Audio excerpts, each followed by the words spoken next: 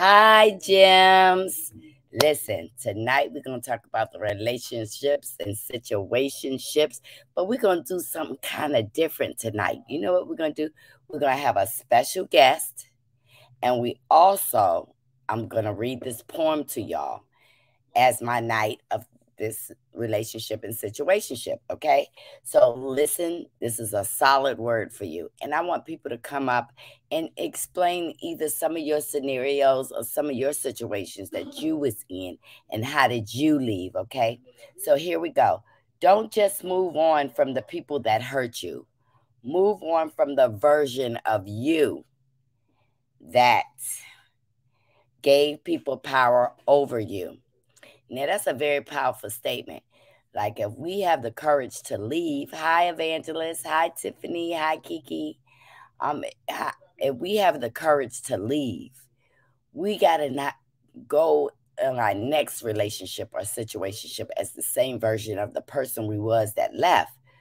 We got to identify our own mistakes, okay? So if you had a man who cheated on you and you felt like you did everything right, just go down your checklist again and check yourself.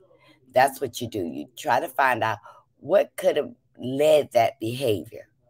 And then you evaluate yourself, rejuvenate yourself, and then get back out there and start dating. Just remember your three dating with your 3 dates. Your 3 dates should be your most important first 3 dates ever.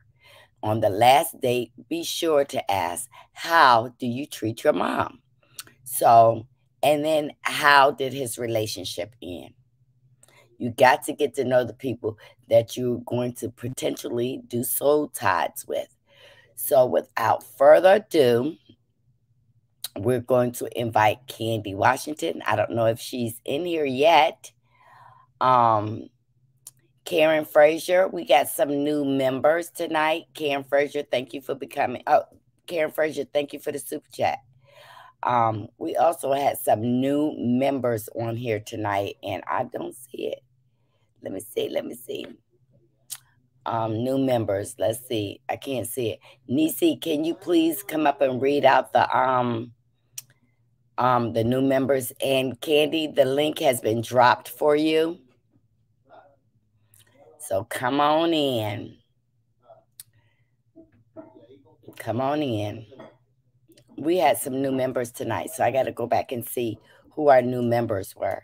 And to remind you to go on to Candy Washington's page and check her out when she's talking about self-care and relationships. Thank you, Cynthia Gaston. And thank you, Sherry Martin, for becoming new members. And we're going to have our first members live coming up on Saturday. So make sure y'all are there and be in your PJs or your gym shirts. Yeah. All right. Thank you, Nisi. And now we have Candy Washington coming through. Hi, Candy. Hey, Marcella. How are you? You know, I was so happy to see you talk about self-care with relationships. Yes. And the one that really sparked me was the one last night when you had to go through your thing, and how did you get over it? So could you tell the gems and the candy canes? And Candy, feel welcome to stream this onto your page if you like. Okay. Yes, I don't know how to do it now, but I'm going to take it and put it on my page. Okay. I hope I figure it out. Yeah. So I'll talk a little bit about my relationship issue and how I learned to get over the feeling of rejection and learning how to redefine what that meant for me. So right before the pandemic started, I met this guy who I thought was really wonderful, really great. We had this good relationship. It got really serious very quickly. The pandemic hit. I had to go back home, but we stayed together. But there were all of these red flags that, as an intelligent woman, I still chose to ignore. One being, first, he told me he had been separated for 2 years. That turned out not to be true. Turned out he had just gotten separated maybe for the last 2 months. Not living with his saying separated wife, but they had their own places, obviously. But I started dating him under the impression that he had already been separated. It was just a legality thing, all of these things. She's doing her, he's doing him. So not like a side chick, not like a mistress or anything like that. But then it turned out that he had actually started dating me before he even told his parents or his friends that him and his wife were going to get divorced. So that brought up a lot of issues with us. The issue of meeting the family, meeting the friends, him meeting my family, him meeting my friends. So normal things that milestones in relationships that I wanted to have with him, I kept getting pushback. And he would love bomb me. Oh no, you're amazing. You're great. I'm all in. Blah, blah, blah, blah, blah, blah, blah. I'm just not in a place right now. It's really hard for me. That's not my blah, blah, blah, blah, blah. All of that stuff, right? And so even though the reality of the situation is that it really was his stuff, when someone is not treating you in the way that you deserve, when someone is not showing up for you the way you show up for them, and you feel like they're hiding you, that automatically erodes your self-esteem and your sense of self. So even though he's telling me all of this stuff, what I think and what I internalize is he embarrassed of me? Is he ashamed of me? Does he not take me seriously? It's just physical, and I'm being set up for the okie doke. What is it about me that's not good enough for him to profess and proclaim? Like when it's just us, we have this beautiful relationship, but it only really exists in the confines of just us. When I know that in my heart, I want a public, I want a real, I want a Instagram, not like a fake Instagram relationship, but I want my boyfriend to post me and to tag me and to have it and to like meet his friends and to do all that stuff. And I was denying myself in order to keep him. And when I got to the point where I knew that I had to honor what I needed, honor what I wanted, and remember who I was rather than catering to who he was saying he was, I had to get out. And I also had to remind myself, watch what people do, not what they say. If you are so all in, if I am so beautiful and great and amazing and all of these things, and you've never felt this way before, and you're not currently with your wife, and I'm not some side person, then there really should be no issue in blending of us all coming together. What's the real problem? What's the real issue?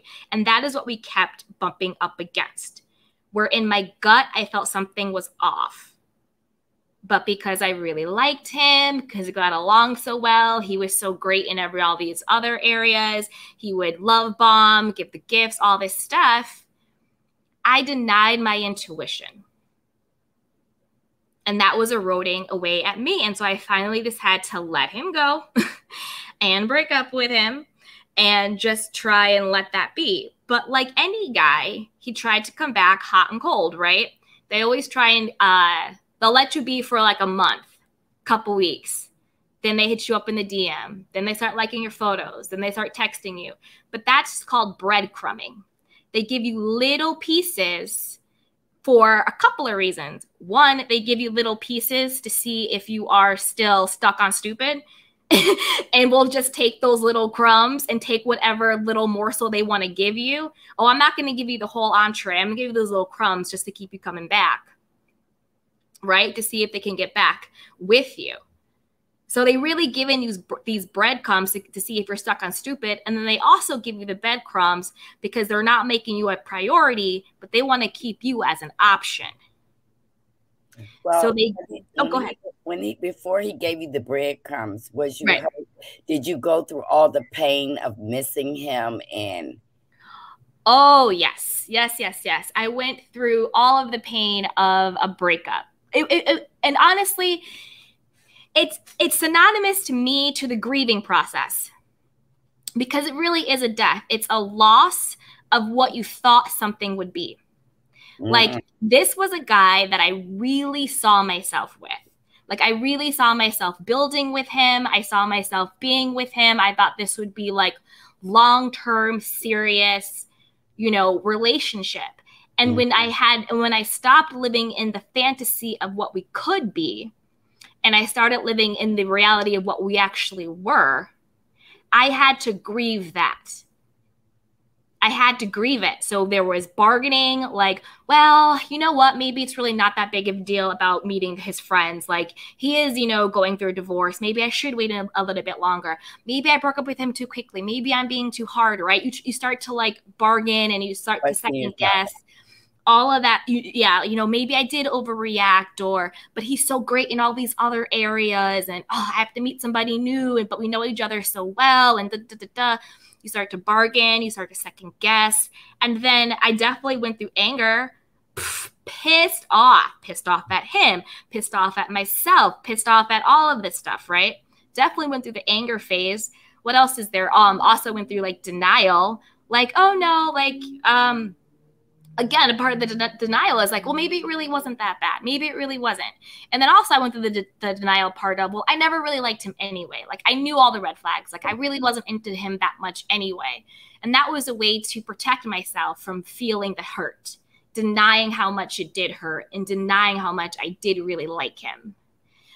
So I went through all of those phases of grief until I got to acceptance of, you know what? He is where he is who he is, and I am who I am.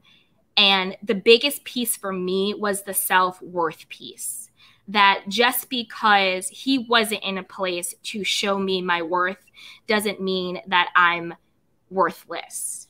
Right. Because I think sometimes when a guy will tell you, I'm not ready for a relationship, what we hear is, you're not good enough to be in a relationship with. We internalize where they are in their life, and we make it about us not being worthy or good enough. And that's what I was doing. So when he was saying, oh, I'm not in a place, I really like you, I want to be with you, but I'm just not in a place, because he was coming out of, he's older than me, so he was coming out of a 15-year marriage. So he was saying, he's like, I really like you, I want to be with you, but I'm not in a place. But what I'm hearing is, oh, I like you, but I don't like you enough.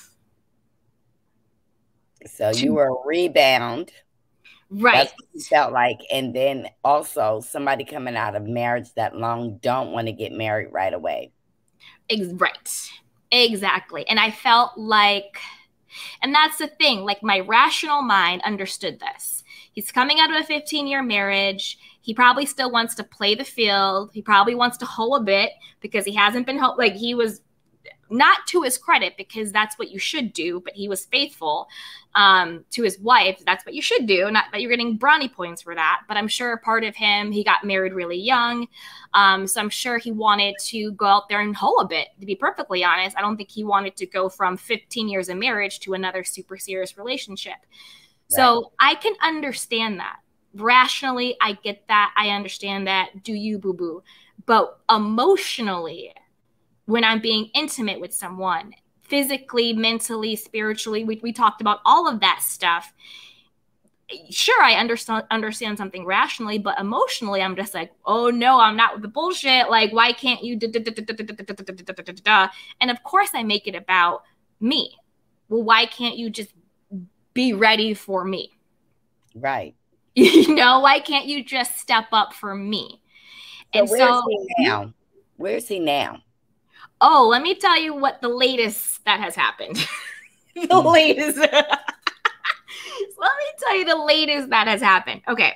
So we broke up, and this was around, it took us about 2 months to break up, because we'd get together, break up. So that was around like December, January of earlier this year.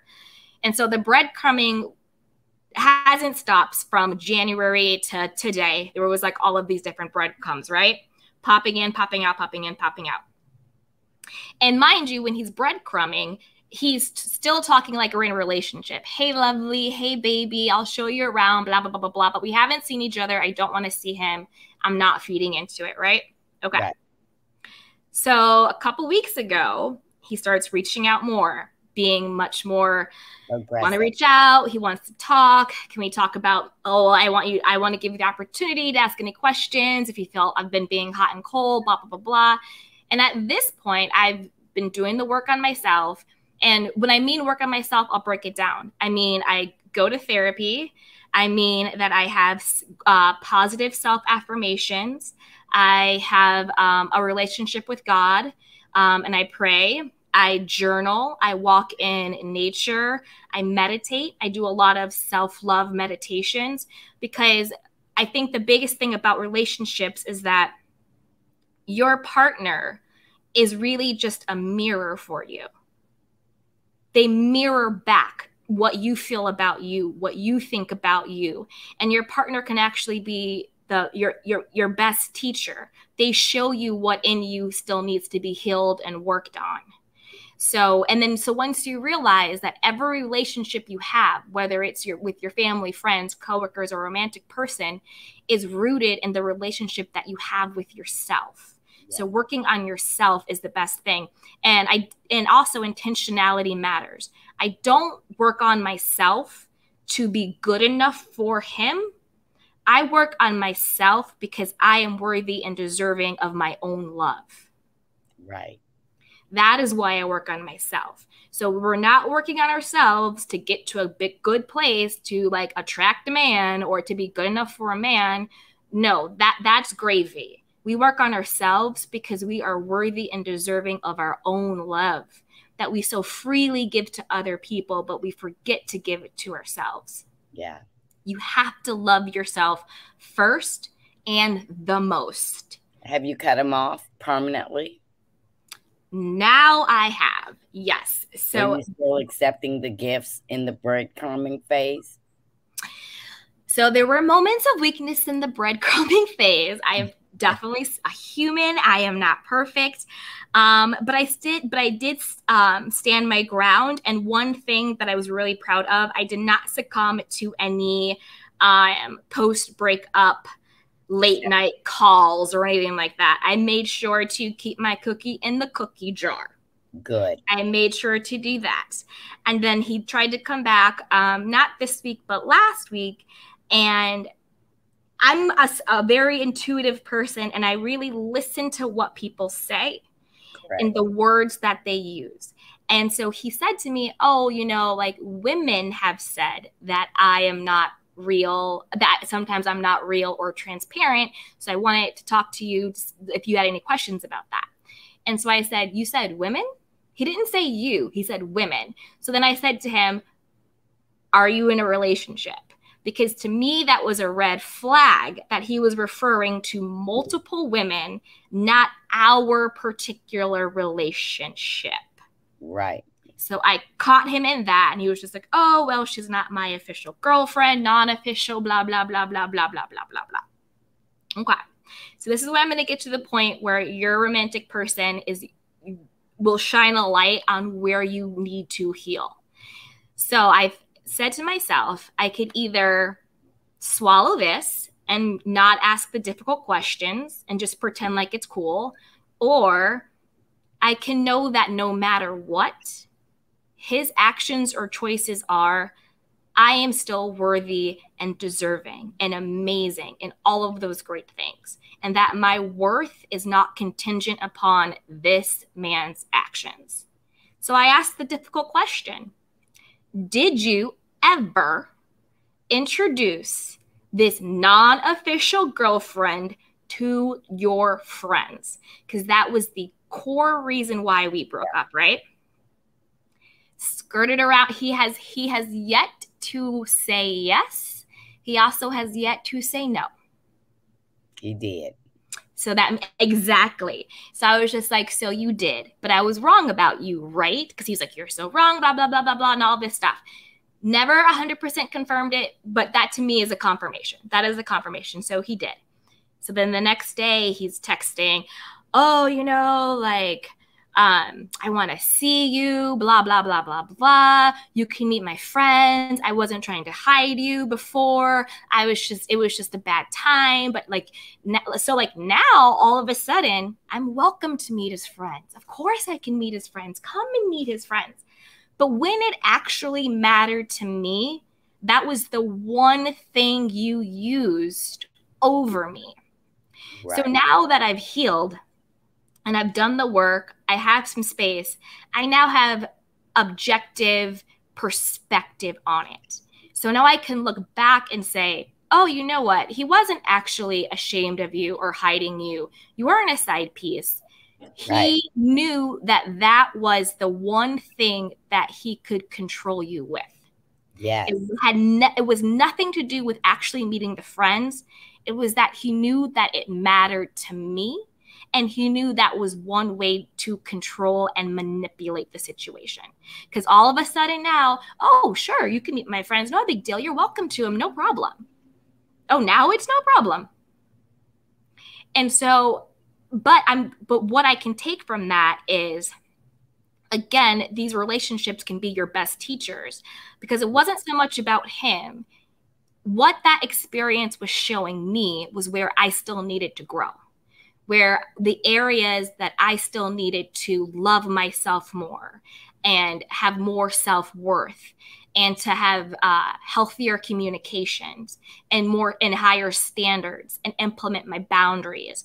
Because the only reason why I was triggered by him not initiating meeting the friends was because there was a part of my belief system that there was something about me that wasn't good enough to be with him, or wasn't good enough to be shown publicly or whatever it was. That's my own stuff, clearly rooted from like childhood things, right? That's where that's where all these buttons get programmed, is like in our childhood, right? And so I had to go back, see what was the experience in my childhood to lead me to believe that I wasn't good enough to be claimed in that sense. And so I had to go back and work on myself. So I think, you know, we talk about beauty for ashes. When you go through these really traumatic experiences, because breakups are traumatic. They are painful and they hurt and they suck. They really do.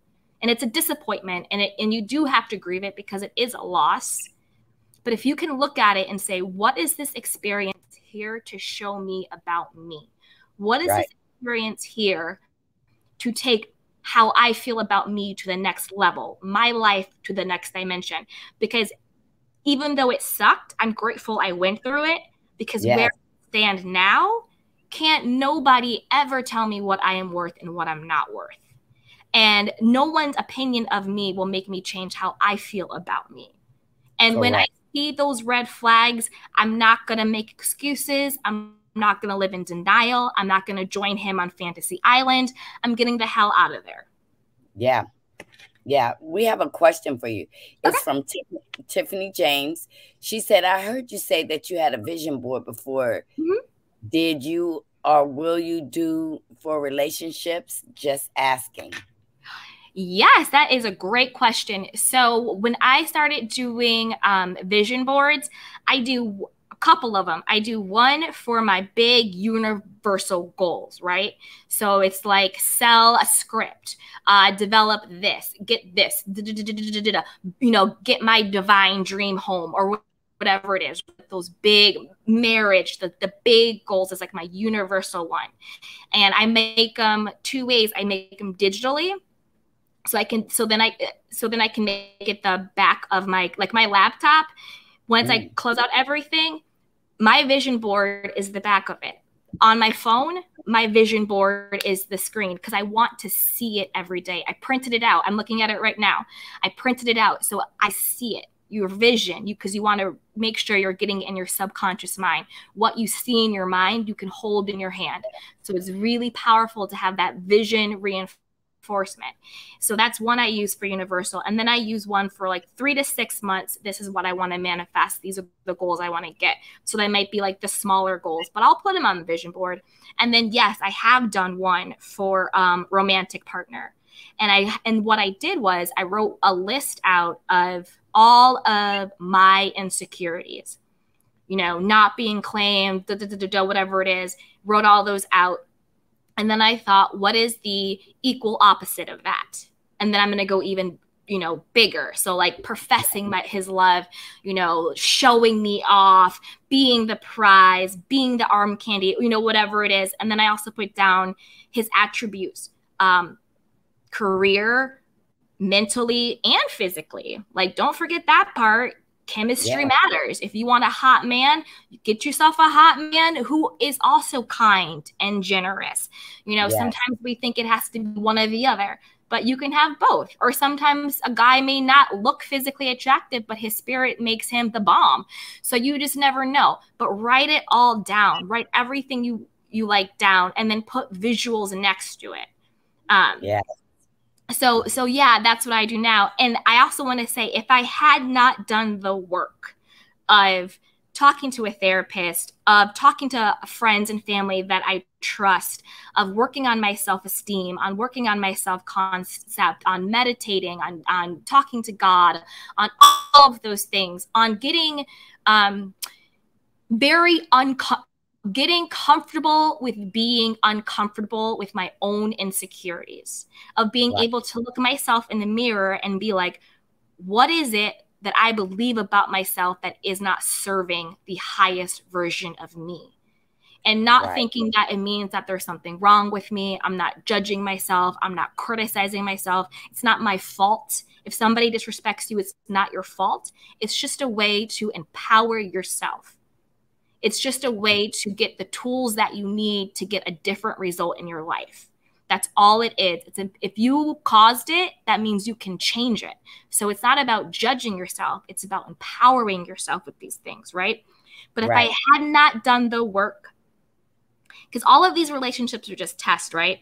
I don't think I would have passed this last test with him. If I hadn't done the work, I would have still been that girl that so needed his validation. And so when he came back, go ahead, Marcella. With the breadcrumbs being dropped, that was your test.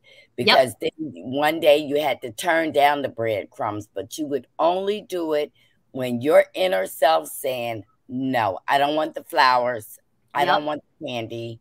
You had to keep doing that breadcrumb because you had to stop when you were ready to stop. Marcella, that is an excellent point, because it's really not about the other person. It is always about you. So when I got to the place of my own internal healing, that's when I got to the place where I was just like, no more, not good enough, not enough. I'm good, homie. And your opinion, your actions, what you say and or do no longer dictates how I feel about me. When you are the authority on you, that is when you truly become powerful and unstoppable. When you are the authority on you. On you. On you. No one can tell you something about yourself that is not you. You no longer answer to disrespect. You no longer let somebody's opinion make you feel bad about you. Correct. Opinions are like assholes. Everybody's got one. And okay, and they can keep up. I sure do. You know, everybody's got one, and your opinion has no bearing on who I am. Right, and that's why I tell all my gems to please practice on loving yourself, meditate, read your Bible, self-affirmations. That is important. So when a man comes into your life, he can't tell you you're pretty. You already know you're pretty. You just say thank you. But you don't let nobody come in and tell you something that you don't believe about your own self. Okay, so I got another question. Another statement, and her name is Betty. And she said, Candy, I wouldn't even deal with a man who's been in a long-term relationship and it is now free. Wait a minute. She said, I wouldn't even deal with a relationship with a man who's been in a long-term relationship and is now free. He's free, but he's not available. He's all about sex without strings. You need someone with your goals. Now, when you were Did you have breakup sex?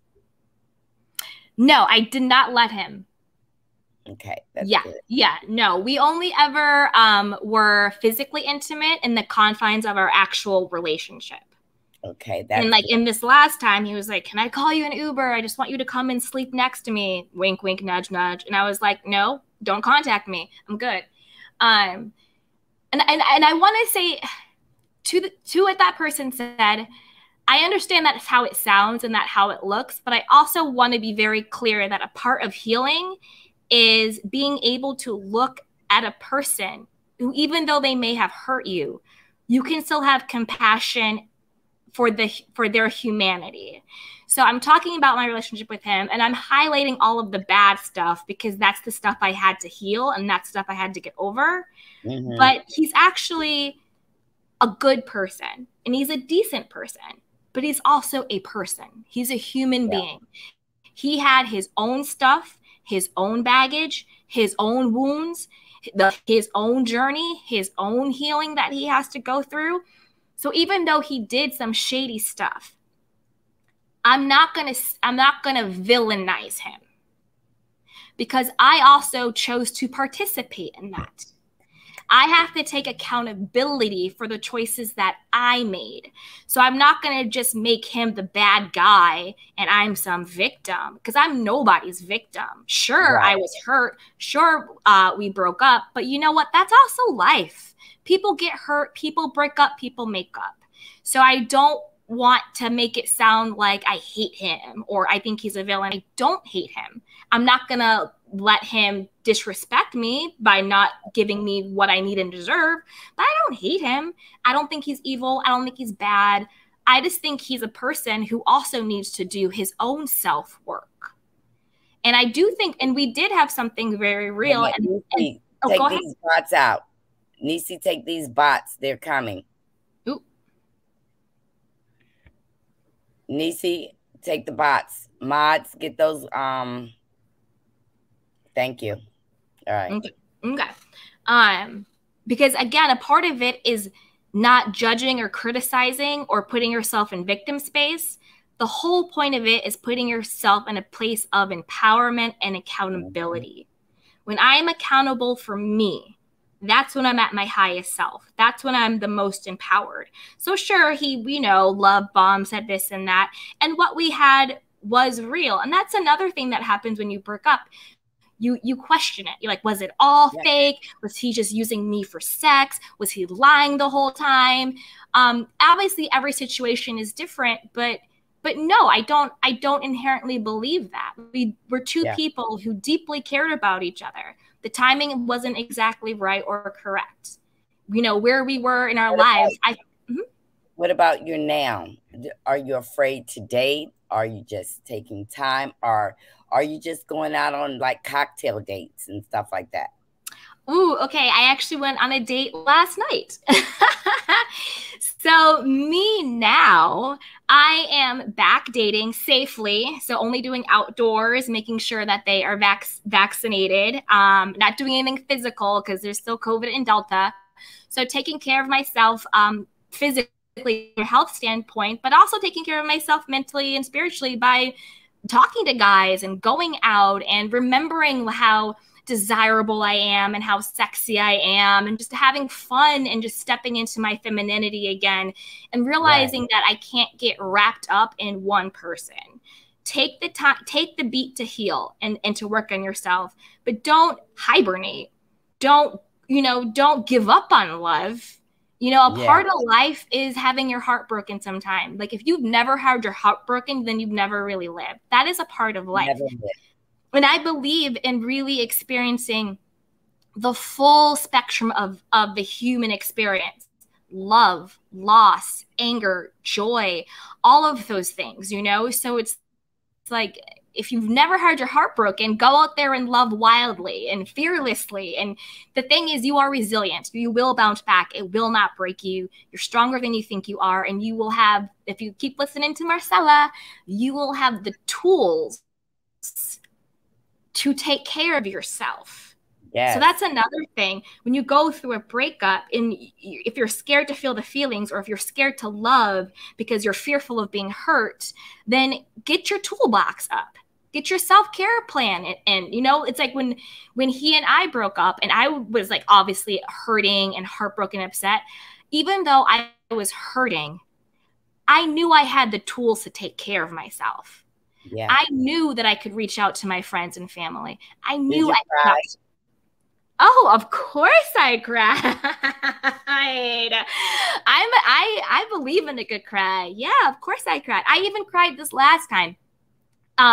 Just because it's still you can work on yourself and you can be healed, but that doesn't mean that you still don't get triggered and things don't get activated, wounds don't get touched upon again. So yeah, I cried when it's like he introduced this non-girlfriend to his friends, and that was like the one thing that I wanted. But I also had the awareness to know that I needed that experience on my personal journey to know that I had healed that part in myself. So yes, it activated me. Yes, it pissed me off. Yes, it hurt me. But I also had the awareness to know that that had nothing to do with my worth. That my intrinsic. Let me tell you how he told you about this non-girlfriend. Yeah. He told you that for you to become jealous and be in some sort of invisible competition. That is why he told you. He wanted you to feel jealous and then cave in, and you'll be back in the situation. And then he would go back to that non-girl. Men only tell you in depth about past things because they want you to feel jealous and be in some sort of competition. And that's what I was talking about this afternoon about Kai. When Darian was telling Kai, Alexa, everything about Kai, and Kai, everything about Alexa. He wanted these two women to compete for him without fighting. And they did it. Yeah. You know what, Marcella? You are 1,000% correct. I think he did it because he did want me to get into competition or to be jealous. And I also think he was testing me to see if I still cared. Because he was like, oh, why do you, he was like, oh, like, well, what do you care? Like, why do you care? And he kept like dancing around the question, never really answered it. And then when he realized I was upset and not buying into it, he was like, well, can you just come over? Can I get you an Uber? Can you just like sleep next to me? Like, I'm so sorry. Well, if you want to meet my friends, you can meet my friends. You're welcome to all of my friends. Like, it just flipped like that. So I don't know if this non-girlfriend exists. She could have been a figment to test me. B, if she does exist, whatever. I feel bad for her, to be perfectly honest, because I'm not this is one thing that I do pride myself in. I'm not the type of woman that blames a woman. So if he comes to me and say this non-girlfriend is real, say she really does exist, I don't blame her. I have no issue with her. I have no beef with her. I feel a sisterhood to her because I'm like, well, this whole time he was with you, he was breadcrumbing me. And if I had at any point said yes, he would have been over. But yet he's in your face saying whatever he's saying to you. So he was disrespecting both of us. Well, I want to tell you, Miss Joanna, Mars said, most of us have been there. Those are the teachable moments. Exactly. Miss Easley said, I was thinking the same thing, Marcella, because the more she entertains him, the longer she would be in therapy. Jackie said he sounded like he had a woman. He had a woman the whole time. No. Tiffany James said, that 3522 Reading Road messy. Now people ask you, Candy, if you had a self-help kit, what would be in it? Ooh, okay. If I had a self-help kit, definitely a journal. Journaling is super powerful because it allows you to get what you are thinking or feeling in your mind or subconsciously that sometimes we don't know how to verbalize or even understand intellectually out. And you don't have to be a good writer. You don't have to write a dissertation. You just sit down, open up your journal, get your pen or your pencil and let it flow. How am I feeling today? What came up for me about this? And just let it flow. Better out than in. Just get it out. I also love a thing called scripting. So scripting is when you write in the present tense what you want to manifest in your life. So I love scripting. If, say, for example, I have a goal for 3 years from now or a year from now or 10 years from now, I write it like in the present tense. Like, I'm so happy and grateful that I just bought my second home and blah, blah, blah, blah, blah. And it looks so great. And I love picking out the pool or da-da-da-da-da-da-da. So I also use my journal for scripting. So I write out my feelings on one side and then I also script. It's a very powerful tool that I use. So definitely a journal. Shout out to Marcella, the Bible. The Bible. I mean, I'm not speaking to anyone's personal religion, but I 1,000% believe in spirituality. And the way that I define spirituality is just, what is your relationship to God or a higher power, the divinity that lives in you, but also the internal infinite divinity as well. What is your relationship to something that lives in you, but is greater than you? And not thinking, like, to me, I think God is my strength. Like, when I don't know what to do, when I feel bad or whatever it is, I get my strength from God. God's grace is sufficient. And I always think that God's grace is sufficient and it will get you through. It will get you through. Just knowing that his presence is with you, just knowing that he is always with you. And more than with you, God is for you. He is for you. And when you have, like, I feel like warm in my heart just like thinking about it now. It's just a comfort. It really is. It's just a comfort. And when you talk about the troll again, can we get this out of here? Get the troll out of there. Yep. So journal, Bible, and then I'm not sure if it would go into a certain kit, but have your at-home spas or your at-home whatever you want to do.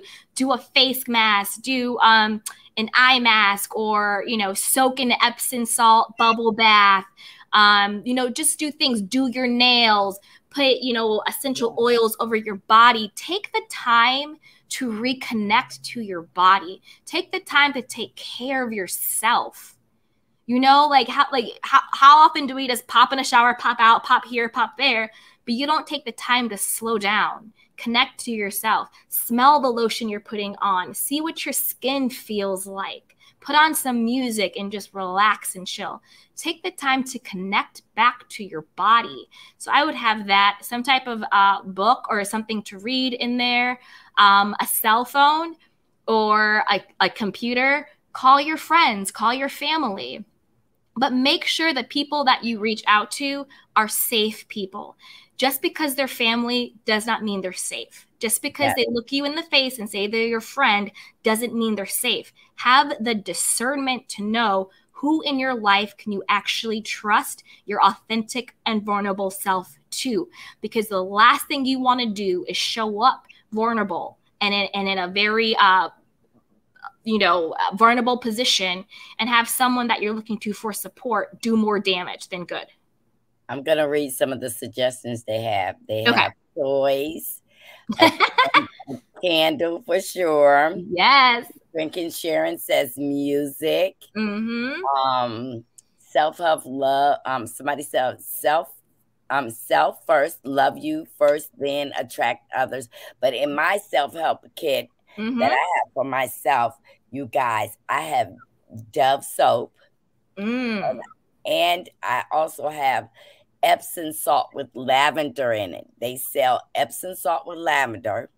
And I put it in my jacuzzi and let the jets beat me. And that lavender and that sea salt with the Epsom salt makes my skin very clean. And as I'm cleansing my outer part of my skin, I'm thinking, I have my Bible. I have my, I forget that Bose system I have, but I connect my phone to it.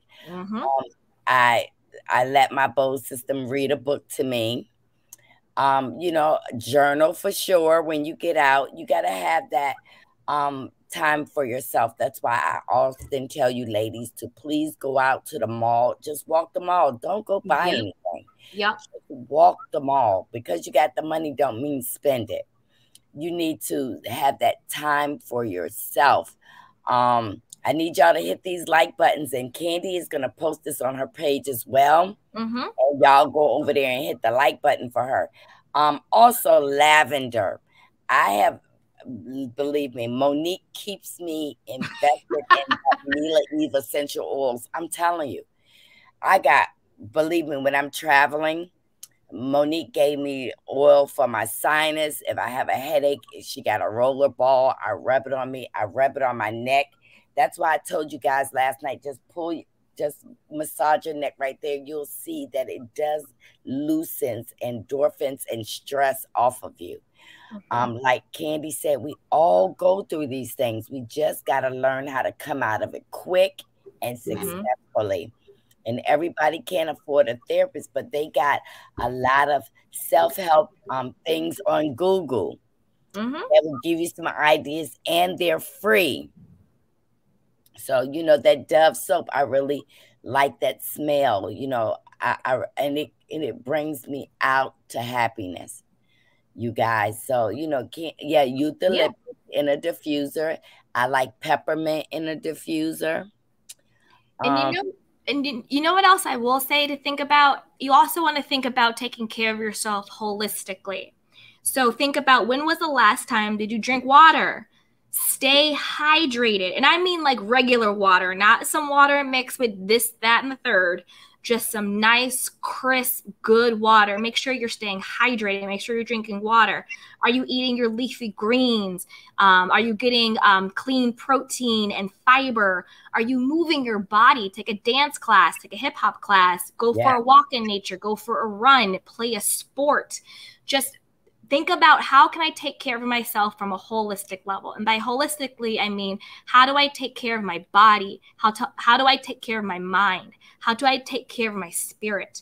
All of your buckets do something to fill you up. Your mind, maybe it's reading. Your spirit, maybe it's listening to music or reading the Bible or talking to someone. Your body, maybe it's the movement and the drinking and what you're eating. So be mindful of how you're taking care of yourself. And I would also say meditation is huge. Meditation is huge. And you don't have to become a monk. No, I'm not saying you go to India, become a monk, you shave your head, and you let go of worldly things. Absolutely not. By meditation, I just mean taking some intentional time to slow down, to focus on your breathing, to be conscious in the present moment, so that you can get to a place where it's easier to hear your intuition. It's easier to hear that Holy Spirit. It's easier to hear that inner guide, because when your mind is always going, when you're disconnected from yourself, it's harder to know, to hear your guidance. And then if you're not working on your self-esteem, when you hear that guidance, then you don't have the confidence to listen to it. What I mean by that is, say you're not working on your confidence, but you can hear your guidance. So everything in your heart is saying go left. That little voice is saying go left. But the crowd, the man, your friends are all going right. Are you confident enough in who you are to listen to you? Are you confident enough to be the authority on yourself and listen to your voice and take the left, instead of following everybody else and taking the right? Not wanting to push any buttons, not wanting to look dramatic or needy, not, having that need to be liked by everybody and just being a yes person or a doormat, that you abandon yourself to appease other people. So this work is so powerful. It gets you reconnected to yourself, and then it gives you the confidence to listen to yourself. Because you talk about people who have been victims or things that have happened. What do they always say? I had a feeling not to do this. I had a feeling not to let him in. I had a feeling not to go to that party. I had a feeling not to walk down that alley or whatever it is. I had this weird feeling, but I wanted to be polite. Your gut, your intuition. Yes. Just one time, listen to it one time. It'll never steer you wrong, because your body is telling you potential danger, and you got to bring it down. And I center myself, you guys.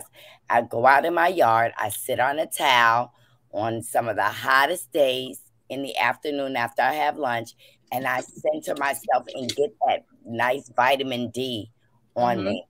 You know, I like every time I come up here, honestly, I have no makeup on. I just have lipstick on. I cleanse my face. I cleanse, and you guys, I do colonics. Ooh. I get myself cleaned out. I eat live food. Live food is salad. I eat fresh salad, and I do have a garden. Nisi will tell you, we both have gardens. And I eat my vegetables that I grow, and I just make sure that I do talk loud to myself. I'm going to have a good day. When I know the meeting I'm going to have, I'm going to walk out from that meeting with a headache. But before I go in there, I said, Lord, give me the words to say. I don't care if I'm talking to myself while I am urinating, y'all. Lord, give me the right words to say. Washing my hands. I look in that mirror when I'm washing my hands and say, girl, go do that. Exactly. You got to keep pulling everything out of your fiber being that you are good enough. Your self-worth is good enough. And I wanted to say something to the person who said the comment, like the more he keeps me entertaining him, the longer I'll be in therapy. Well, that's not true, because therapy is what I do for me. I don't do therapy for him.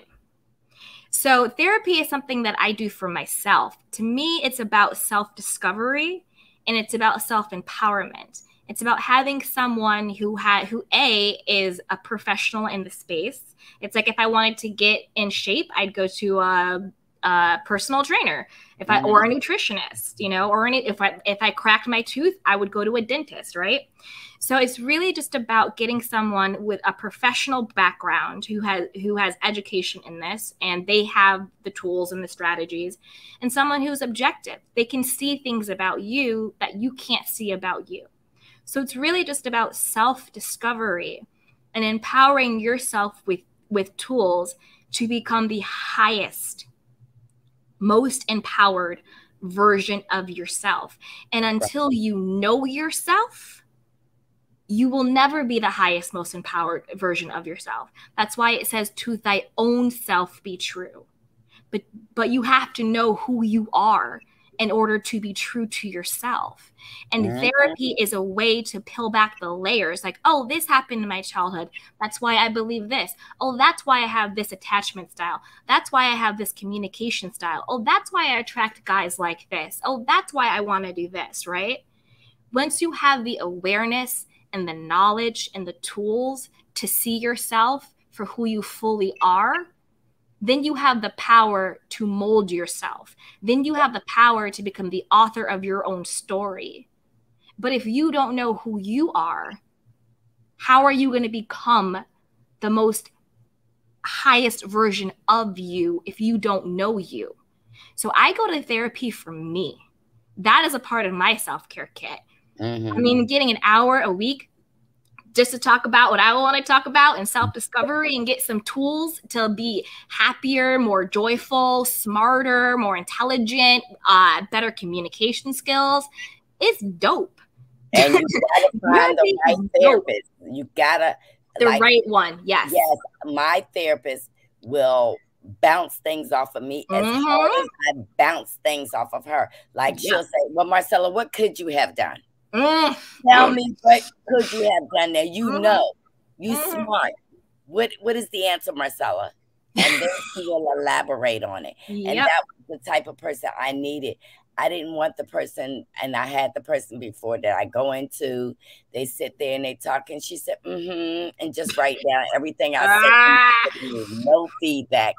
I needed somebody. And Candy, I was just telling them today, we choose hood people over good people. Exactly. And we got to change that. Yep. And we have to get out of these old, antiquated mindsets that, yes, we have prayer and God in the Bible, but we can't just pray everything away. God has given us all of these resources. He's given us the Bible, he's given us prayer, but he's also given us doctors and therapists and support people and all of these things. So we should use every resource available to us to live our best lives. You know, when we're like, oh, like we're gonna like live your best life. It's not just about flashy stuff, posting on Instagram, money, da da da da da da. The truth is, living your best life is when you get to that place where you are just so in love with you.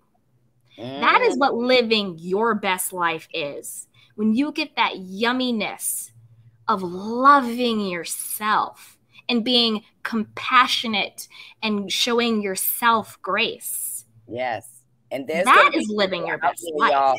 It's going to be people out there that will see you changing and become happy, and they will throw a wrench right into it because you're trying to move on from the old you, but they will try to pull you back to the old you.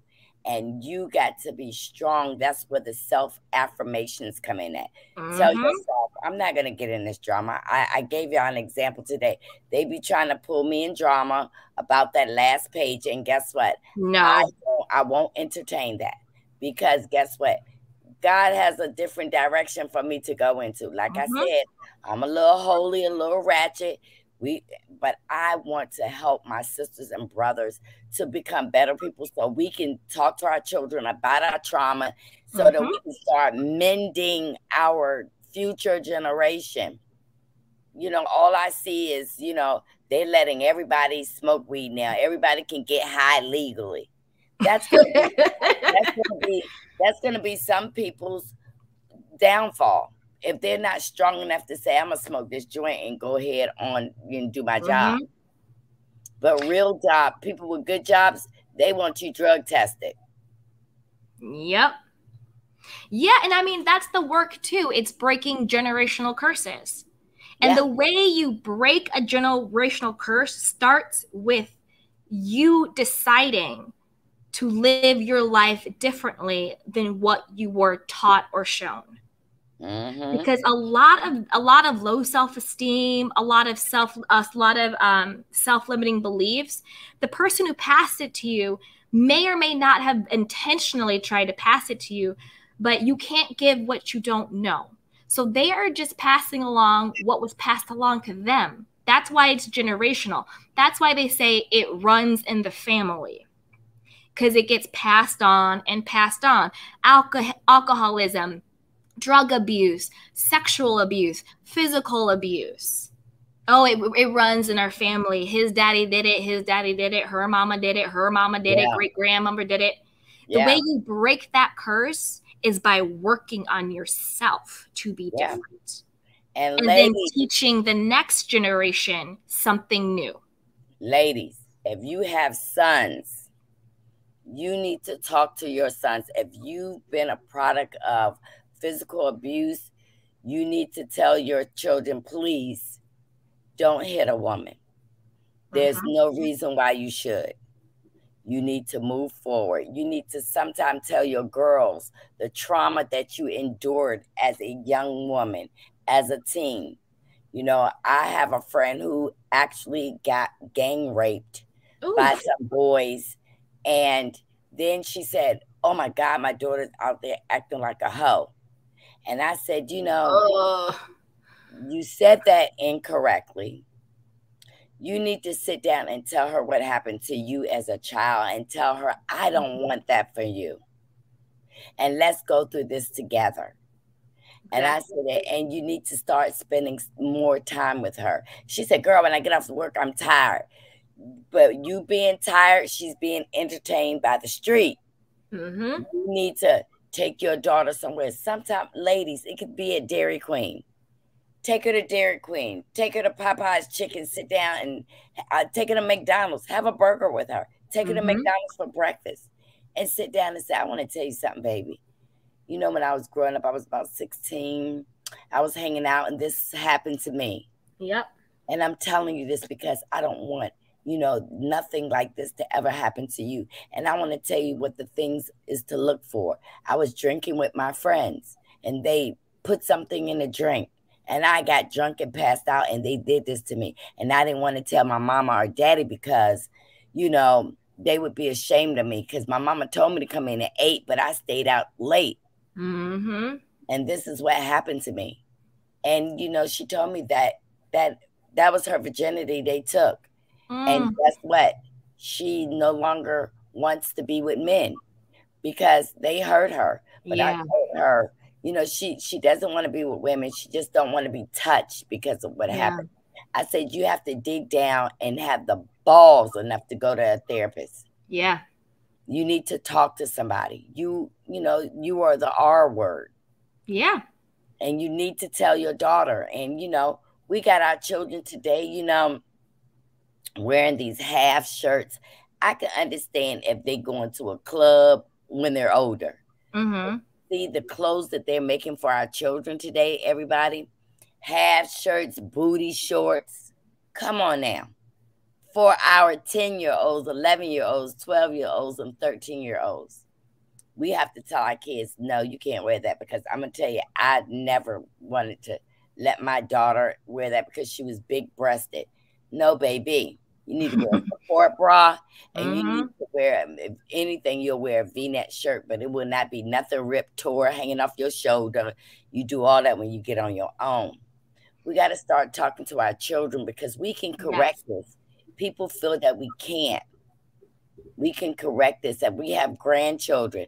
You know, do things with your grandchildren. Like often, you know, my daughter told me one day, Mom, how come every time London asks you for something, you always got the money?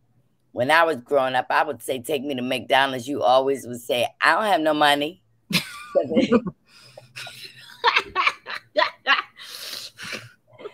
But me and my granddaughter talk. I even tell my granddaughter, what about if you get a boyfriend who don't want you to be talking to your mom or me? And she said, no, that's not going to happen. Exactly. We talk to our family, and I can say it to her jokingly, but she knows that our family has a bond. So it shouldn't be no reason a man could come in and isolate you. Because once they tell you, listen, I don't like your sister. I don't like your brother. The isolation starts with just those minor comments. I don't like that person. I don't like your friend. And all the while, when he don't like your friend, he really like your friend. He just needs y'all to separate. Exactly. We got to talk to our friends. We got to talk to, you know, sometimes you have these, we're mature now. Sometimes we have these girlfriends. We know that, I'm going to tell you how you know if a girlfriend will talk about you. Okay. They will go to somebody else and talk. They will talk to you about somebody else that y'all are tight with, like the example you were given. Exactly. And then they will talk about you to the same person they told you about. Yep. Oh, yes. Yes, 1,000%. That's why there's certain people that I'm surface friends with, but they won't be allowed in my home. And when I start dating someone seriously again, they're not going to be around him either. Right. He can't be trusted. Right. And that's the thing, is that we have been programmed for years that we really can't go to our friends and say you are wrong. I have tried to do that in the last couple of months, to say, listen, you're wrong, fix it. And, you know, people don't want to hear that. They feel like I made a decision. It's my decision and you're not going to change it. We got to learn how to approach our sisters and brothers and say, look, baby, I was talking about you and I'm sorry. And this is what I said. Exactly. You know, it all boils down to not having healthy communication skills. When you think that every conversation that's not fluff is an argument, that's a sign that you don't know how to communicate. If you can't have healthy conflict without it being an argument or a confrontation or a fight or gossip, that's a sign that you need to work on your communication skills. Yeah. But just like you said, that takes a lot of awareness and accountability and really checking our own egos at the door to stand up and say, hey, what I said was wrong. I take accountability for that. This is what I said. Let's see how we can fix this. That takes a very emotionally mature and present person to be able to do that. Yes, because y'all remember growing up, we grew up with LaTanya, and LaTanya was our friend for 30-something years. We women, I know LaTanya. We women today, we don't have friendships like that anymore. We don't. it's somewhere down the line after you graduated from high school, you went to college, you got a new set of friends, then you got those set of friends, and you never got a connection with another good girlfriend. But I'm going to tell you what Princess came to me and said one time, and this is the God honest truth. She said, you know, when we wasn't talking, she said, I thought you was saying some things and I said some things about you, and I'm sorry. And guess what? I said, it's all right. And guess what? Because I knew that if she's upset and she don't really know what's going on, that she is going to talk about me. But I bet you this, the devil can't come in here and divide me and Princess no more, because she has that attitude where she tells you how she feels. I have that attitude where I would tell you how I feel. And we just got to stop allowing men to come in between a bond with women. We need a sisterhood, because guess what, ladies? Y'all may not, these men may not want to hear it, but we are stronger than them. We are. We have babies, we work, we take care of the bills, we do everything. Boy, I used to say my husband gonna die looking younger than me, because I am the one who do everything. I do everything because I want to make sure it's right. He said, baby, I'll pay the bills next month, this month. And I'll say, no, baby, I got it. I want to make sure everything's paid on time. I want to make sure every I is dotted, every T is crossed. Yeah. We got to sometimes put down the power. Yes. Put down the power, put down the need to control, put down the need to be right, all of that stuff. Yeah. And I also think, when it comes to female friendships, yes, of course, we don't want the men to get in there, but we also have to stop competing with each other. Yeah. There's a lot of competition that goes on. Oh, did you see she did this? Who does she think she is? She posted that. Oh, da da da da da da da. It's just like, stop competing with everybody else. We are so much stronger when we collaborate, truly and genuinely. Yeah. I made a promise that when I come on my page, I was going to make sure that I shout out everybody I watch, because I want them to, I don't want them to ever feel like Marcella is in competition, but I will share. You know, all of us, we don't sit down and plan what we're going to talk about. They all talk about different. And at the end of the week, it seemed like everything they talked about that week is tied in together. And we have not talked about it. Yeah. And that's what I love. Like, we got a squad, Candy Washington. Yes, we do. Squad. And if I see somebody new, I will holler back and say that person. Like the candy shop, I saw her and it was very good. And people get you and her mixed up. They do? Yes, because you know what's funny? We decided to do the candy shop. That was just based on the people in the live. I had no idea there was another candy shop, because my name is Candy. Yeah. But I let everybody know on her page that you are Candy Washington. Yes, Candy Washington. Followers are Candy Canes. Exactly. Yeah. And I said the candy shop can come to Candy Washington, and y'all could do something together, because y'all are I would love it. Beautiful, intelligent women. She got this big government job, but she said to unwind, she comes on and do a blog just to unwind. It's nice. Yeah, and so we gotta support small businesses, y'all.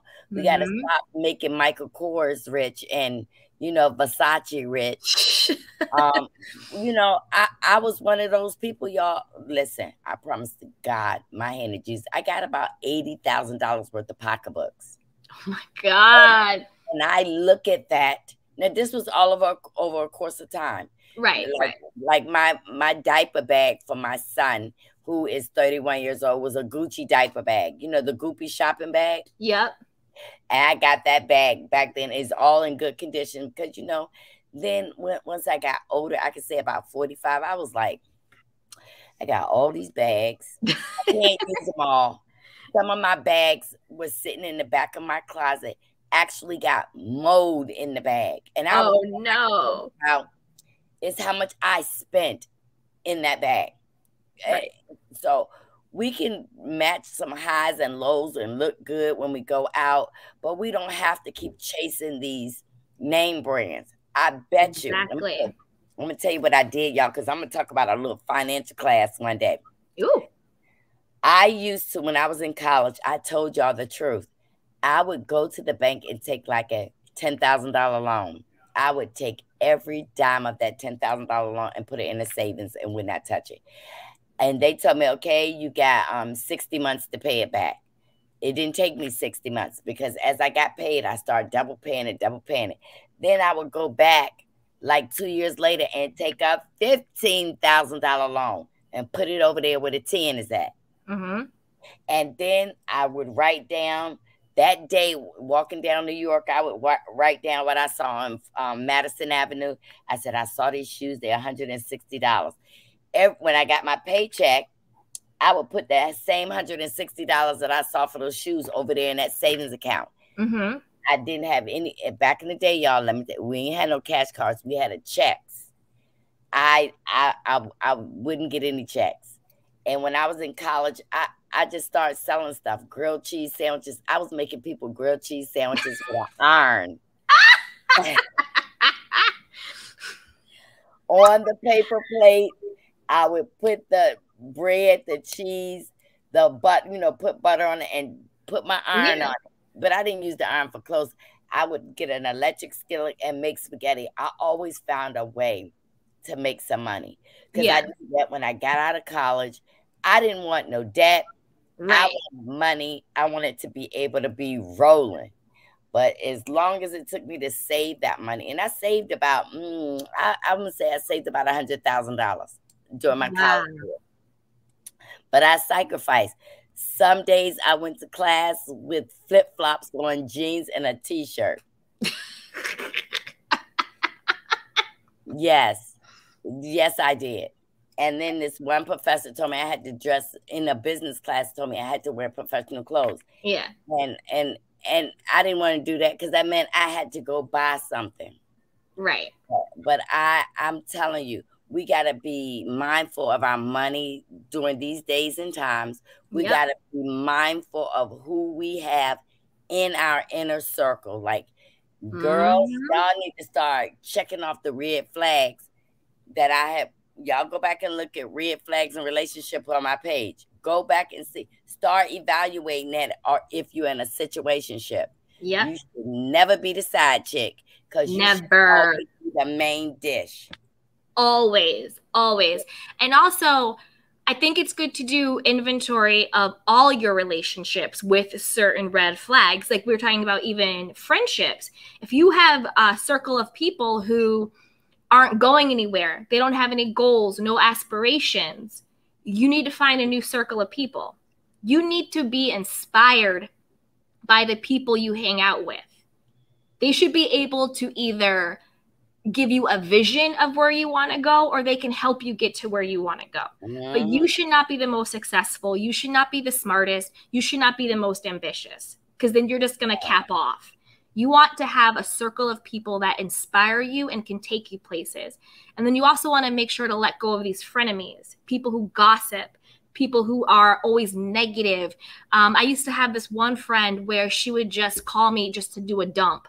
Just everything negative in her life, all the drama, all the men, blah, blah, blah, blah, blah, blah, blah. And like, it was literally like it didn't even matter she was talking to me. She was just dumping. And then energetically, I would take that on until the point where I had to say, no more. I'm not your emotional garbage can. Right. Because you have to be very, very cognizant of not just who you give your energy to, but whose energy do you receive? That is also very, very important. Your energy is important, but the energy you receive is also very important. You want to surround yourself by people who pour into you. When you're going through a hard time, they lift you up. When you're lifted up, they are happy for you. Not jealous, not fake happy, but genuinely happy for you. And the people that are genuinely happy for you are people who got their own stuff going on. Yeah. Because they don't have the time to be a hater when they love their own life. Because people only hate on you when they hate themselves. Absolutely. Let me tell you about some of the ladies going through divorce on our page, okay? Mm-hmm. Do not, under no circumstance, let a man or woman beat you up on their way out the door. Oh, hell no. What? Tell you ain't good enough. You wasn't good. I wish I didn't marry you. You ugly. Blah, blah, blah. If you have children from this man, you got to think this man is talking about you, and you are the mother of his children that he's not taking with him. You got to realize that you might think that you're giving away the best years of your life, but the best day of your life is the new start. And you got to realize, look, ladies, I know that feeling hurts, but you got to not fall on your face because you got other people depending on you, especially if you have children. You have yourself. You got to keep going. I talked to a young lady that was so depressed that she didn't know what to do. You know what? I pointed her to an attorney, called him up for her. She got that appointment. Not pointing her to an attorney. Yeah, I did. He was already gone. He was already gone, and wasn't giving her anything. No food, no nothing. And you've been his wife, so now it's time to make, like I said, the white people make them take care of you. He didn't listen to your black mouth. He gonna listen to the white folks. Yep. 100%. And for people, and we talked about this yesterday on the rejection show that we did,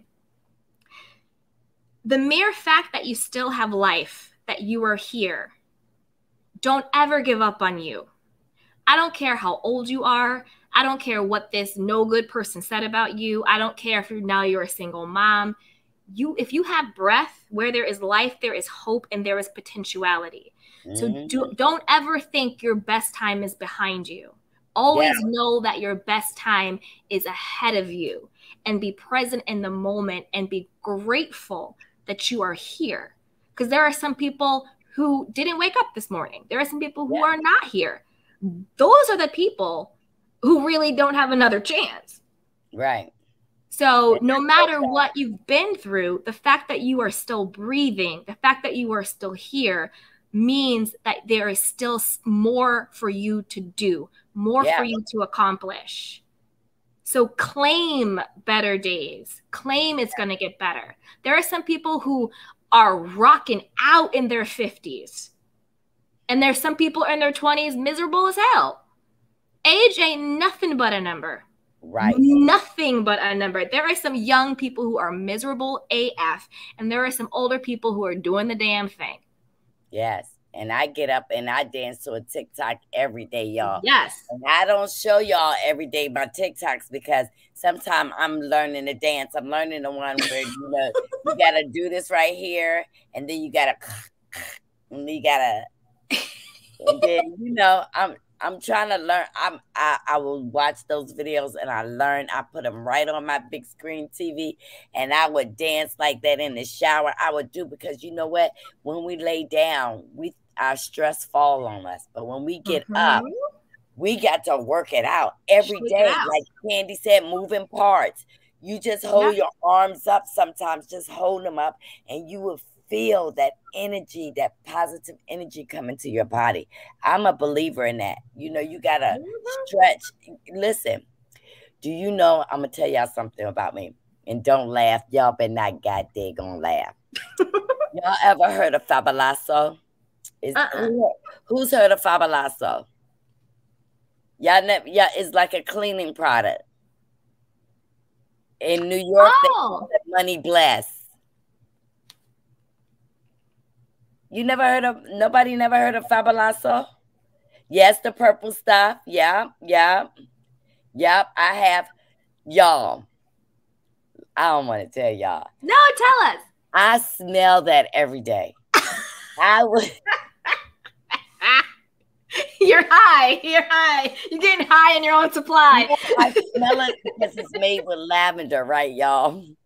I smell that. Listen, y'all, I got a big one. I got the ghetto big one, right? And I smell that. And sometimes, you guys, my husband hates it. I will put a little pot of that on the stove and let it steam. Yep. And then I told y'all what I do for air fresheners for my car. I will go get some Febreze. the little balls that you put in the dryer. Mm-hmm.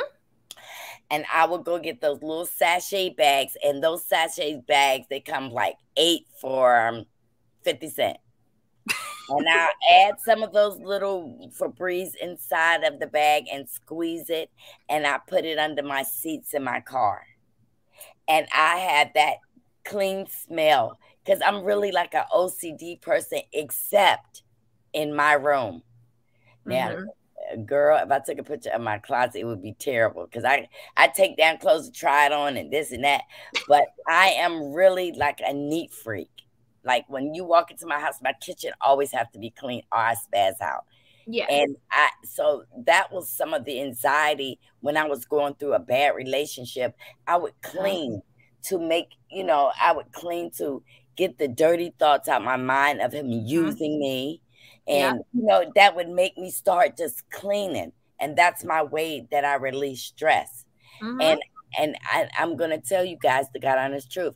I used to, because I'm not claiming it now, I used to have an anger problem so bad that, when my boyfriend said it's over, I was the girl to walk behind him and punch him in his head. Yes. In my 20s, I was like really crazy. Yeah. But once I got past my 20s, I got in my 30s, it was like, okay, bye. Exactly. All right, yeah, go. But let me open this door for you, bro. That's true. And to that point, what I thought about when you're telling your story was to be so mindful of your self-talk.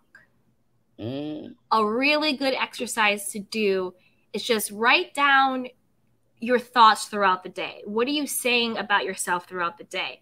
Are you saying, oh, I'm so stupid for being with him. I'm such an idiot. Everyone always uses me. So like start thinking about what are you affirming throughout the day? Because affirmations aren't just positive. Affirmation is just means what belief do you speak life into?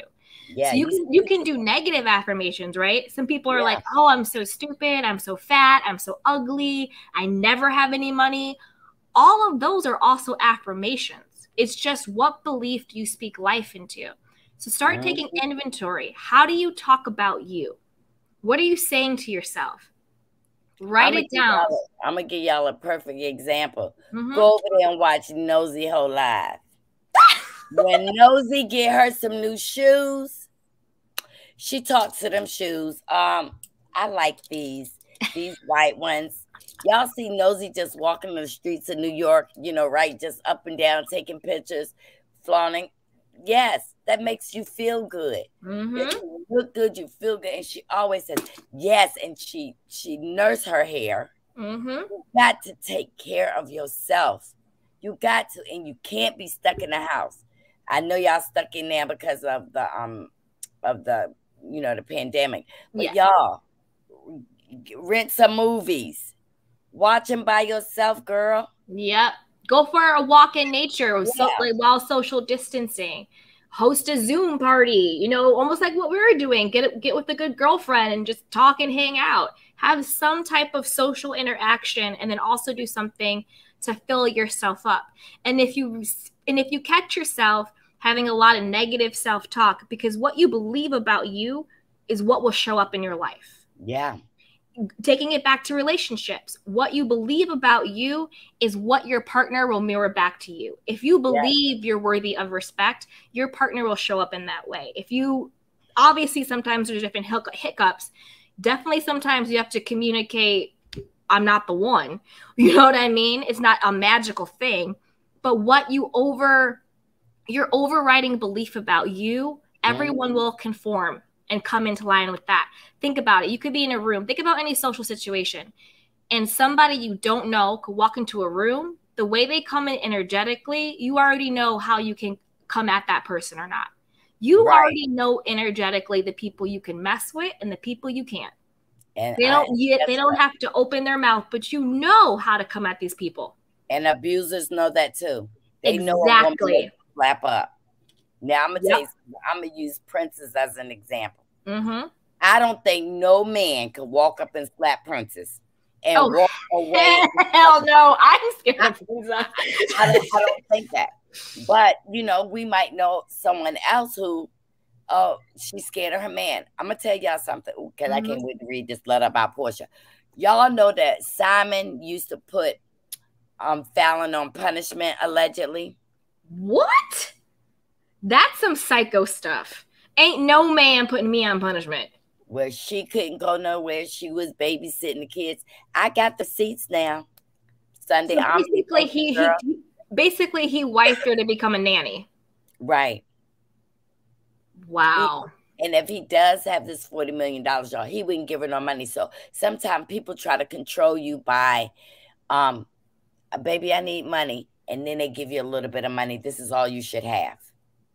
It's financial abuse. Yeah, it is. It comes down to control. It's because there's so many different types of abuse: mental, emotional, physical, and definitely financial. If someone controls how much money you can and cannot have access to, is financial abuse. And it's a way to manipulate and control. Because I heard on the streets of ATL, he put that house up for sale because he had to liquefy some of his money. Like, I could say that I'm worth, this is hypothetical, people. Don't cut my door down. I could say I'm worth $5 million, but I only actually have $1.5 million in the bank.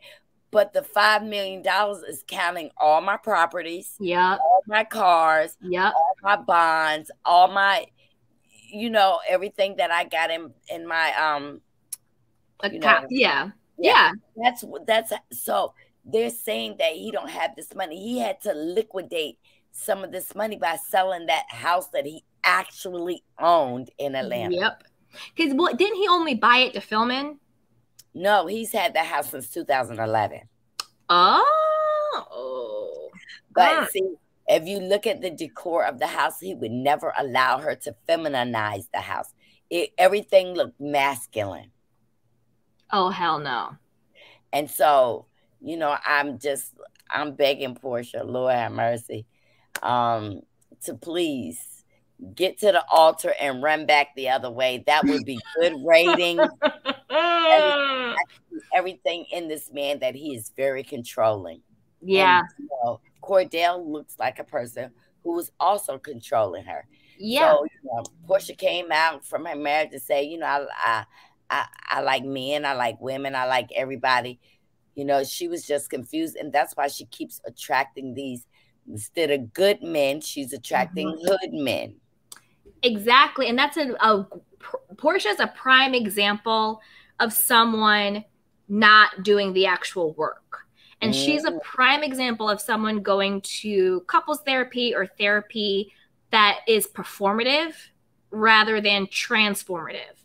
Like, I think she's the type of person who goes to couple therapy or therapy to work on the relationship from an outside perspective. Like, it's his fault, he's doing this, from a victim mentality, rather than going to therapy from I want to take accountability for my life. Why do I keep getting into these relationships? Why do I keep repeating these same toxic patterns? What is it about me that I need to change in order to live a better life for myself?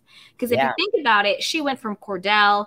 Remember when she had, and this is so cringy, what's his name? Duke? What was his name? She threw the trophy bay party for that man. He was like an NFL player. She threw a party for him, talking about this is my what half the heck? naked and all, half naked and all, half naked and all. That is just so backwards to me. And then when she tried to do the baby nup with the cute Todd, she tried to do a baby nup with him. This guy was somebody she should have invested in, but you know what it was? He was a good man to have a seed. Yeah. But guess what, you guys? He was too nice for her. She wanted somebody raunchy and ratchy. And you see what the hot dog king did. Ugh. And then Dennis just, I mean, I don't like to talk about anybody's looks, but just come on now. So then she goes to the hot dog man who free willingly tosses her to his homie Simon. I mean, passed her around. Let's just call a spade a spade. It's just so sad. And it's particularly sad when it's a woman who is, Portia plays wacky, but I actually think she's smart. I don't think she's stupid. I think she's smart. She's strategic. She is talented. You know, she does have a talent. She has this nation. She's a beautiful girl. Yeah.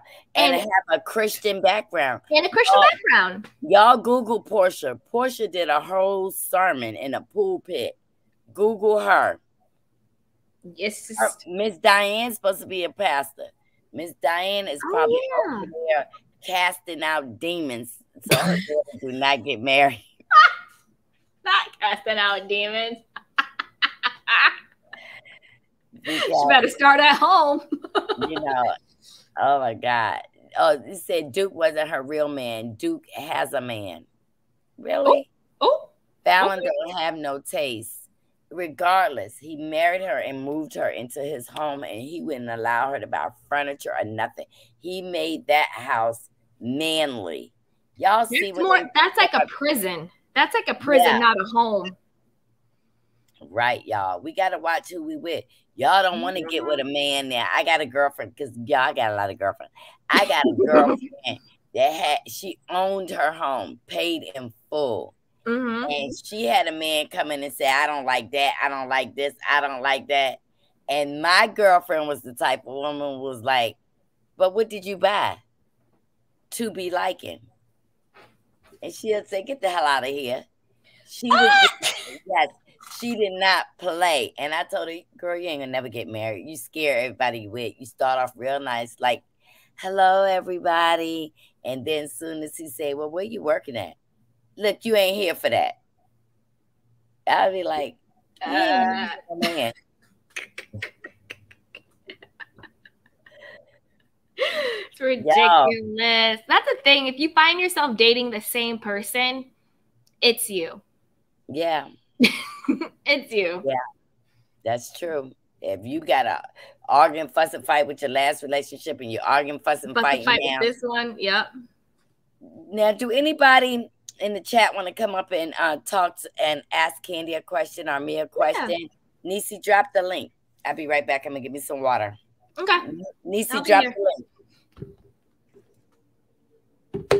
That's right, you guys. As Marcella's getting a drink, let's be sure to get those likes up.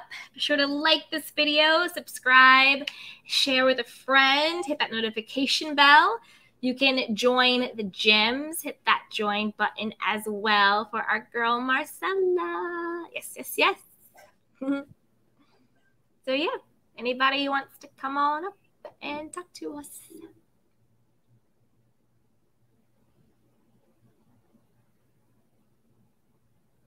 Oh, and another thing I'll say about self-care and self-love is that, and Marcella touched on this, when you start to heal, when you start to get healthy, when you start to get strong, when you start to love and respect yourself and stand in your power and truth, be prepared to piss people off. Because there will be people who benefited from you not having boundaries, not having standards, always being a yes person, being a doormat, being overexerted all the time. They benefited from you not having any boundaries or standards. So when you start pushing back, when you start saying no, when you start standing up for yourself, there will be people, family, friends, loved ones, even coworkers, who might be like, oh, you acting brand new, you acting this or that. They will adjust or they will fall away. But don't let it stop you from your journey. Just be prepared for that. Everyone won't initially celebrate the new you, but you keep celebrating the new you. Stay on your journey, but be prepared for some people not to accept that straight away. But the people who are for you will come around. And the people who aren't for you, sometimes you just got to cut those people. But if someone doesn't want to be in your life because you are loving yourself and you're taking care of yourself and you're implementing healthy boundaries, then that person doesn't deserve your joy. You're taking care of yourself and you're implementing. Miss Lucas, I need you to turn off all your electronics because you're causing a echo. So are you ready? off all your electronics because you're causing a echo. So are you ready? Is it? It's still echoing? Yes, ma'am. Mm-hmm. Even my television? Yes. Okay. No. Yeah, my television. Yeah, it's my television. Okay. Yes. No. Yeah, my television. Yeah, it's my television. Okay, Miss Lucas, let me know when you get ready. Just unmute yourself. You guys, we got to cleanse ourselves. I'm telling y'all, I go in my backyard and scream. I'm so glad my neighbors don't live near me so they can't hear me, but I scream just to get out my frustrations because we all get frustration with day-to-day life. I hate grocery shopping. I hate doing things that I have to do, but I try to get that frustration out before I lay down at night. Are you ready, Miss Lucas? Let's see. I think so. Okay. Lucas, what's your question tonight? Lay down at night. Are you ready, Miss Lucas? We'll try. I think so. If not, okay, I'll just try it again. Are you ready, Miss Lucas? We'll try. It keeps asking. All right. Just turn everything off, Miss Lucas. Just turn it all off. She went out. She'll call me because I gave her my phone number. She'll call me if she needed. She has that country swang like me. Yeah, yes, she's very country. So, is there, before we close out tonight, is there any questions? I'd like to let y'all know to please subscribe to Candy Washington's page. You can be a gem, a candy can, the Roy family, the tribe. You can be Princess, Princess family. You can be anybody you want, you guys. This table is big enough. We don't have to be selfish about it. Just please let us know what you want to talk about. Let me know in the chat what you want to talk about because I'm going to be jumping on. I'm waiting for Real Housewives of Atlanta. They're going to start filming very soon. And y'all give me some suggestions in here. I want y'all to please like and subscribe. Hold on.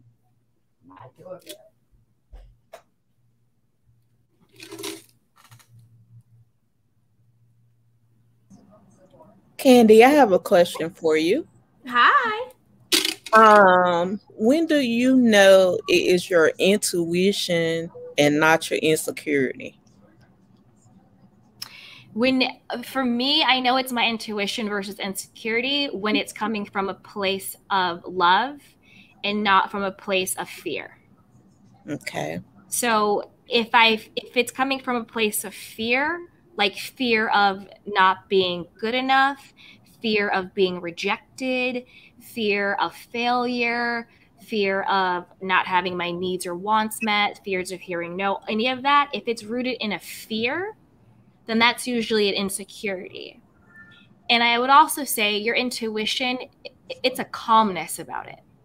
It's not this sort of like anxious, oh, should I not? Oh, it's not that anxious insecurity. When it comes from your intuition, when it comes from the Holy Spirit, when it comes from your gut, it's just a calmness. It's a knowingness. Like I am being guided. There's a calmness to it, and it's rooted in a love, and it's rooted in something that is there to protect you. Versus when you're getting something that's rooted in your insecurity, it's usually anxious and it's usually fear-based. And yes, y'all, Candy Washington does show her face. Yes, I do. Yes, I do. Yes, I do. I have to get ready for tonight, so I didn't want to scare you guys, but yes, I do show my face on my channel. Yes. And this is a real picture of me, not an avatar. Yes, and Nisi is my manager, and she does show her face. Yes. So you guys, y'all tune in. Y'all be looking for me to post something tomorrow. I'm going to see what we can get into. We got to make it fun because we've been doing some serious stuff. Y'all don't forget Miss Missy is coming on. Okay, Joanna wants to come on. Okay. Hey, Joanna. Hi. How you doing? Hi, can you hear me? Yes.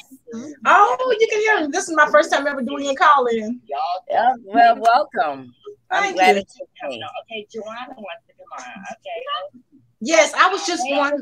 I was wanting to speak in regards to relationships. Yes. Oh, you can hear me. This is my first time ever doing a call-in. Well, welcome. Thank you.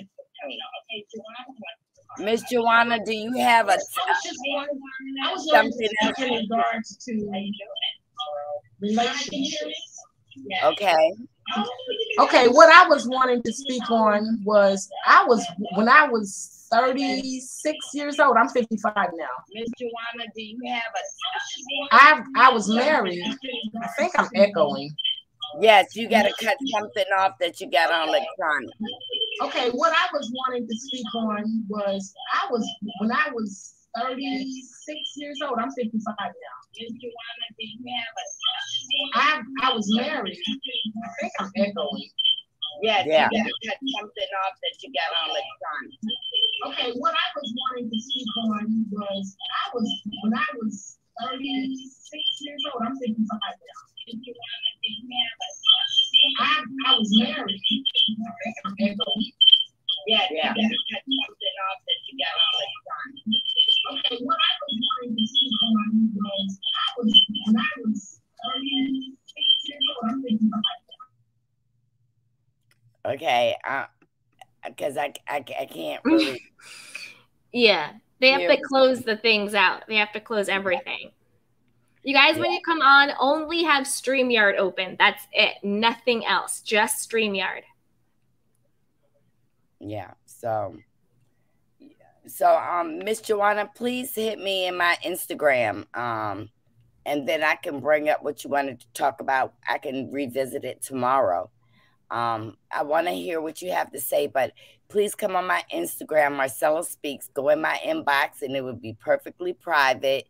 And I do not share what people tell me when they come to me privately. I answer them privately, and I keep everything confidential, because I want people to come out and tell their own story.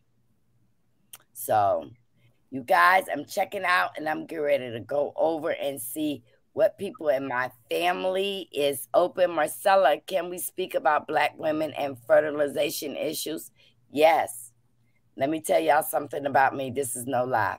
I've been pregnant 11 times where I've lost. 11? Mm-hmm. Oh, baby. But it's because I was having fertility problems. Mm-hmm. And I discovered at 22 years old, I had diabetes. Mm. And I have lost babies too, you know, through my domestic violence case. I've lost a baby that my mom kicked out of my stomach. She kicked my stomach in. So yes, we can talk about that. Anything y'all want to talk about? Oh, Kim Pyre sent you. Yes, Kim Pyre was a person who helped me get my story out, because I didn't know, you know, first when we were going through that stuff, I was going to let everything die out. And then I decided that I needed to speak, and I wanted to go to somebody that I know that can help me tell my truth. And then I went over one night and I was listening to Candy Washington. And I admired what she said. She was saying when we were wrong, when we were right. And she analyzed everything. She just didn't go with everything at face value. And she was actually hitting the targets. And so I called somebody and said, I want to talk to that girl, Candy Washington. And they said, well, you know, she's in California. I said, do you know anybody out there that can connect me? And they called me back and gave me her phone number. And we started speaking, and I have developed some good YouTube relationships. So we got some people out here that are still fighting on YouTube, and I just choose not to tune in and let that be in my spirit. My goal was to help people, and that's what I'm going to stay on that with. And you know, whether people stay with me or not, I'm going to do. If I tell one person, help one person, I done helped a lot. Well, you've already helped me, so you've already done it. Check. Yeah. So you guys, I will be tuning in tomorrow to come and see y'all. Please hit those like buttons, and you go to visit someone else's house, the candy shop. You go over with the candy canes, the tribe. Kempire. Hit those likes, you guys. That's free, and that lets us know that people are viewing, they're watching, and they appreciate. Y'all have a great night. Good night, Candy. Thank you for being the guest on my show. And you can stream this all on your show, Candy. I will. I'm gonna get it. I'm gonna get it. Thank you, Marcella. I appreciate you. Keep shining and stay true to your authentic self. You are unique and you are beautiful. So thank you. Thank you. Good night, Gems. I love you all, and thank y'all for the prayers. My husband, I hope he comes home tomorrow, and I will keep y'all updated on my husband. They knocked him out. They gave him a little fentanyl so he can sleep. So he's out. So I love you guys. Good night.